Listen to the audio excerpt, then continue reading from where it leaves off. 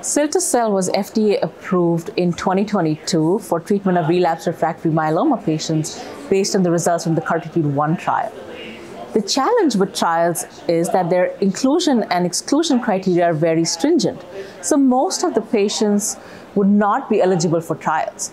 And what we wanted to evaluate was, do patients do equally well in the real world? Are there any differences in safety and efficacy when we use cilta-cel in the real world compared to trial patients? This was a multi-center effort, and I would like to acknowledge all of my co-investigators who've put patients on this study.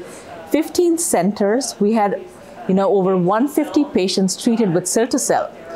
We found that initially there's about an 8% manufacturing failure rate, but the overall manufacturing failure rate is about 2%.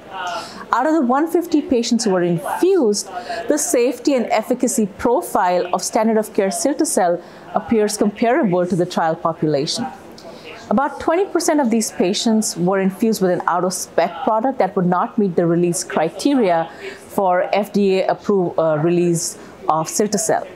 Despite that, and despite the fact that many of these patients were higher risk compared to the CARTITUDE-1 population, more comorbidities, more cytopenias, lower performance status, about 2/3 of the patients would never have met the eligibility criteria for CARTITUDE-1. Despite all of this, we see superb efficacy in this population. We see close to 90% response rate as best response. And if you look at patients who had an in-spec product and got fludarabine and Cytoxan conditioning, 95% response rate, which is very comparable to the 98% response rate we saw in the CARTITUDE-1 trial. In terms of safety, we did not see any new safety signals. Yes, majority of patients got cytokine release syndrome, but only a minority of them had grade 3/4 CRS. About 20% patients got ICANS, only a minority of them were grade 3 and 4. We did see some delayed neurotoxicities. Thankfully, only a very small percentage of patients, 1%, had Parkinsonism.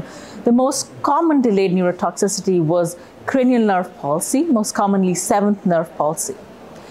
Follow-up is short, 6.9 months median follow-up, but at this time, the durability of response and median, the progression-free survival at 6 months looks really good, close to 70 to 80%.